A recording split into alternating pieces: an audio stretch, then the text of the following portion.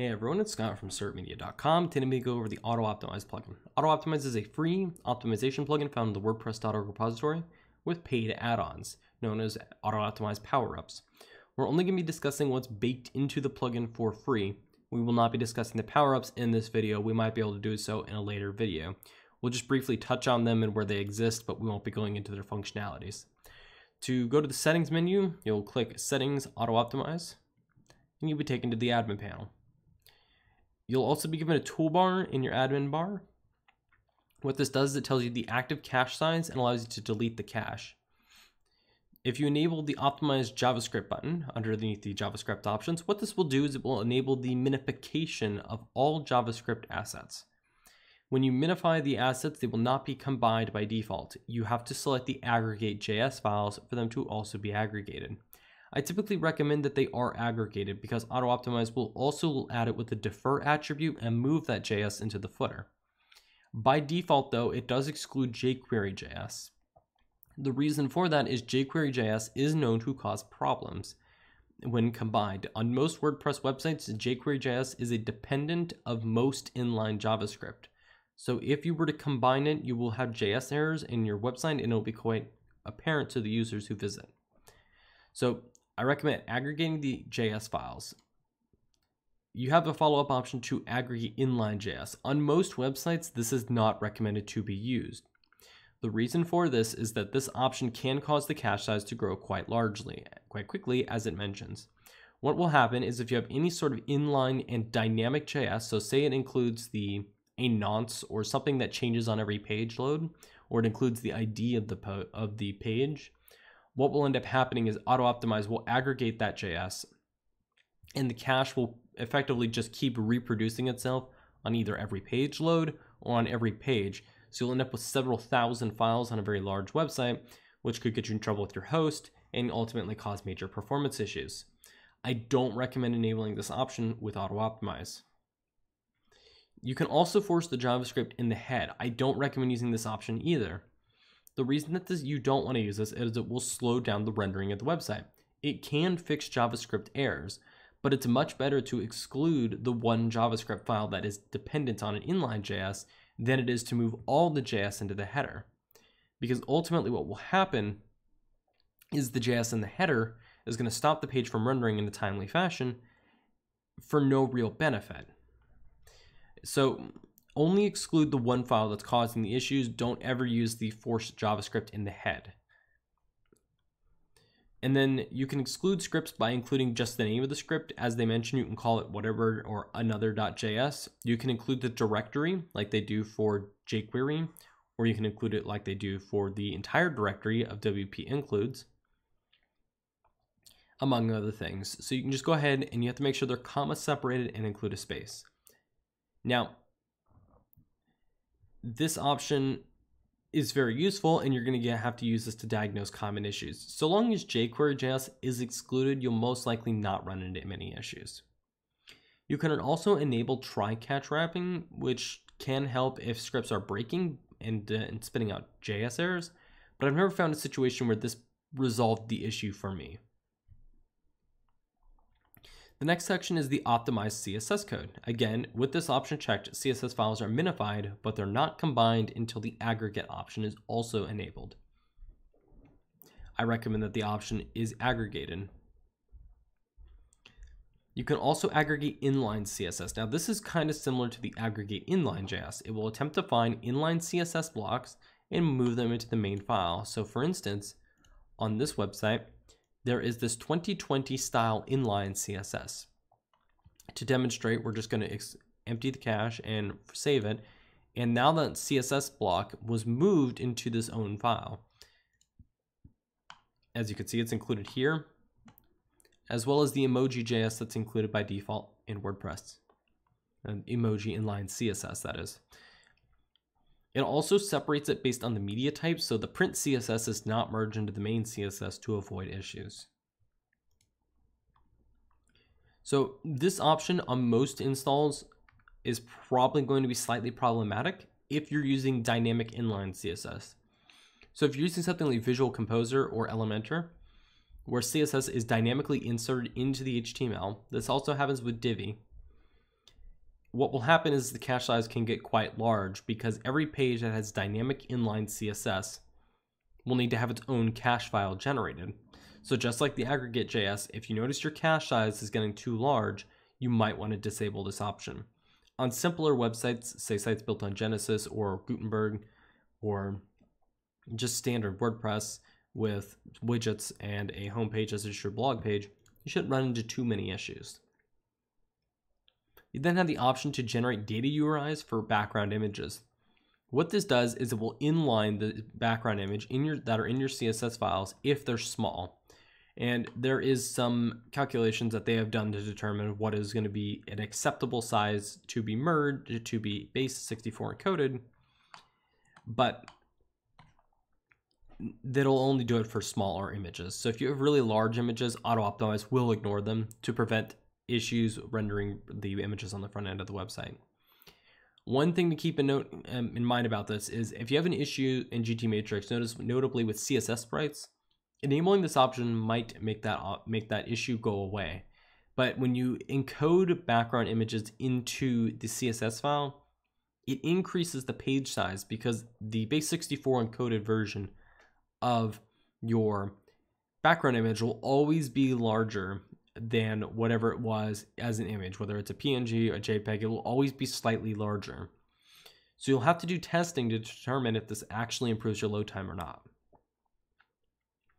Now, you can inline and defer CSS, and without the Auto-Optimize critical CSS power-up, this option isn't that great.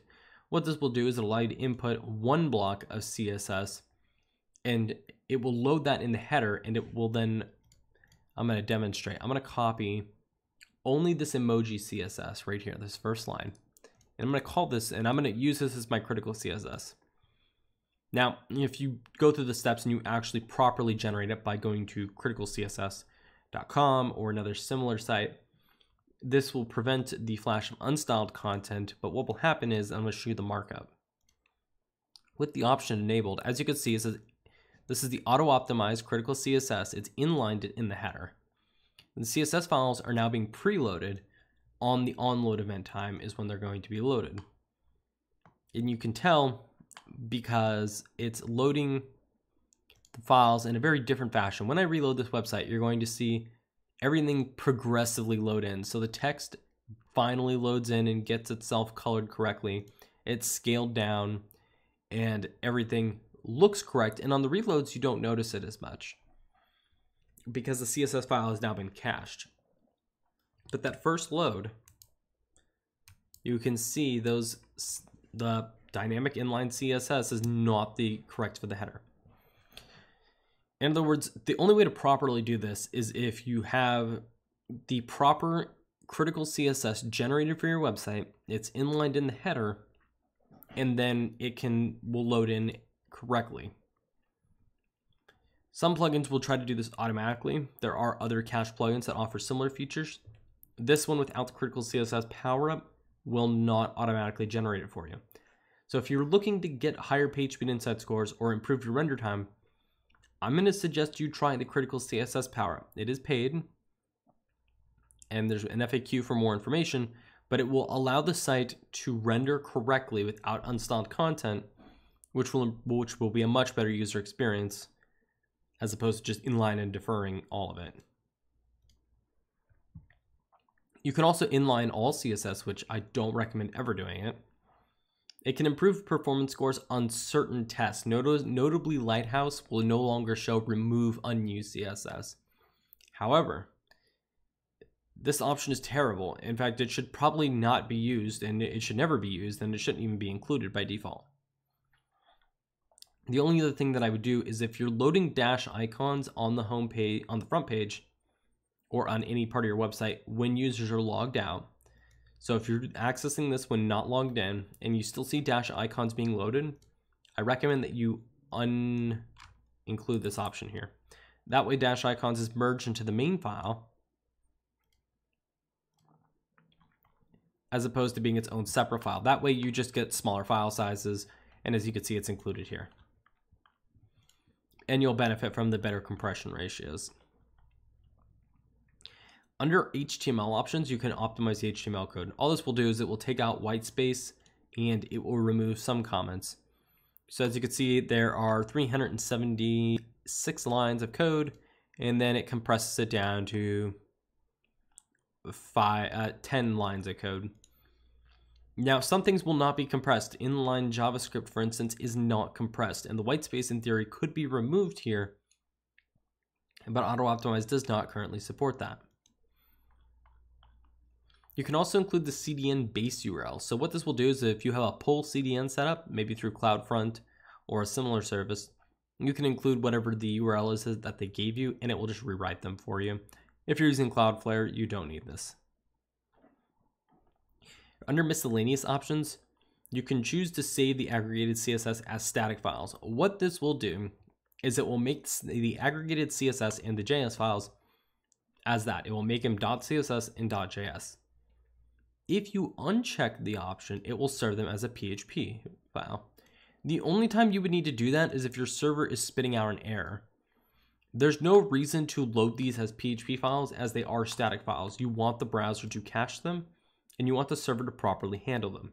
So I don't ever recommend unchecking this option.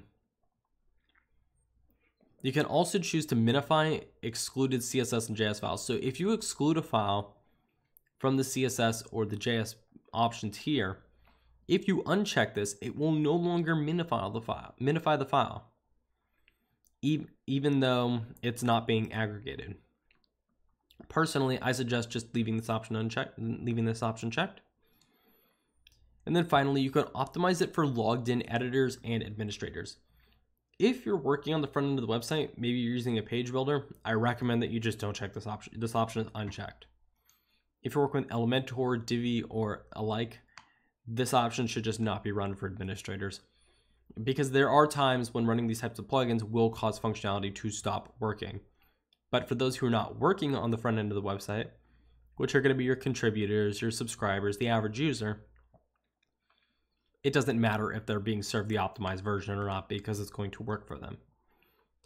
So these are my recommended settings. You optimize JS, you aggregate the JS, you check the first 4 options for CSS, you optimize your HTML. If you have a CDN URL, you provide it, and then you uncheck it for the optimization for administrators.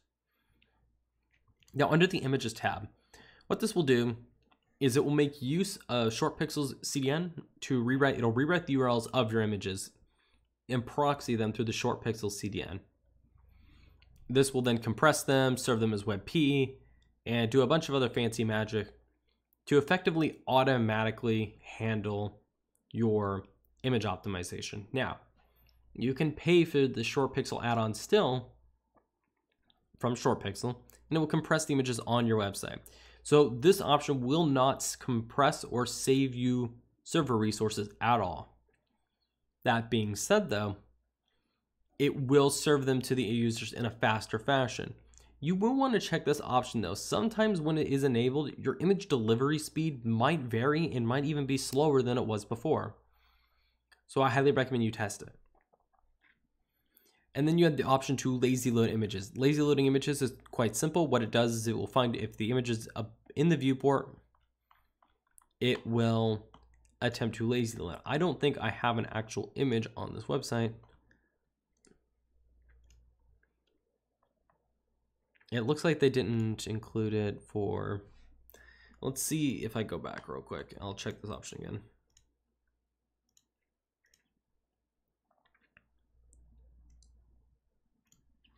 Okay, so what this will do is it will lazy load the images on your website, and you can tell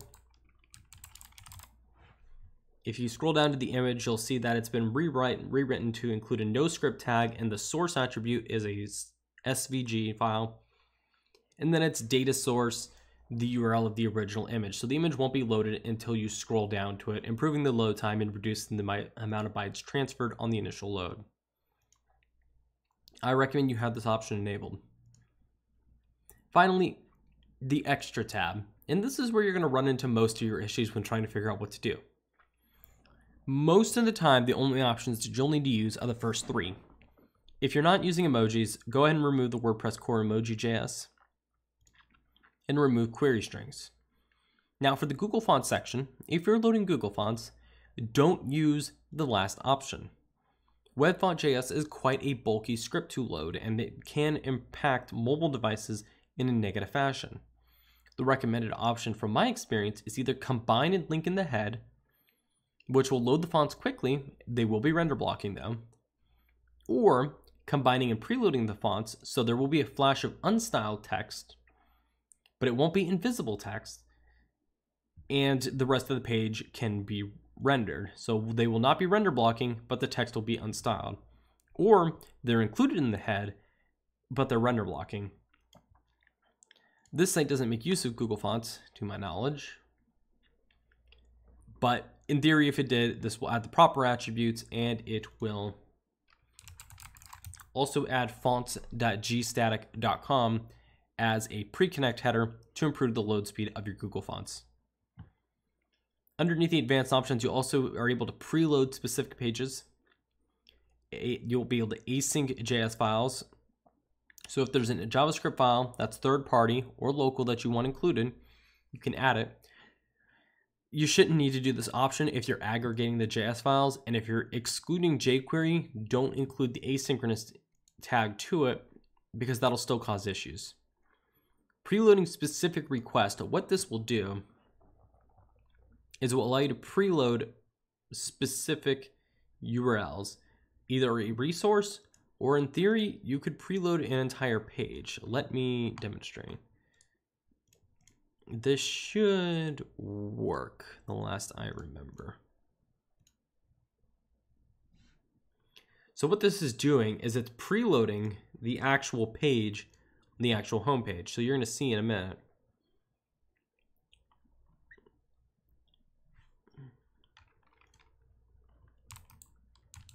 It doesn't look like it's making it. What I'm going to do instead is I'm going to do the hello world as the preload to demonstrate. It may not be doing the magic on this particular plugin. Some plugins will use preload respectively, but let's just see.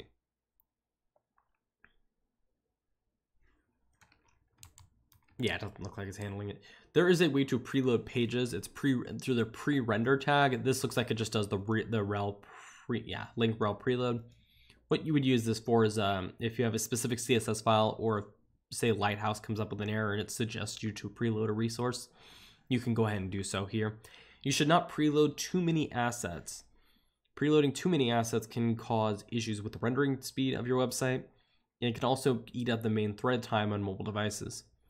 So you really shouldn't need to do this for most websites unless you have a very specific asset that is rendering and loading much slower than it should be. And then you can pre-connect to third-party assets, which is just going to be like a DNS lookup, and it will also start opening up the pipe. As it mentioned with the gstatic, you don't need to do this too often unless you have a lot of third-party assets.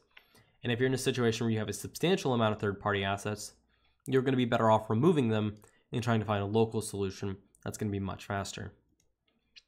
And then there's the Optimize More tab. This tab is solely dedicated to their extra add-ons, their pro support, and a bunch of referrals to other plugins and services that they recommend.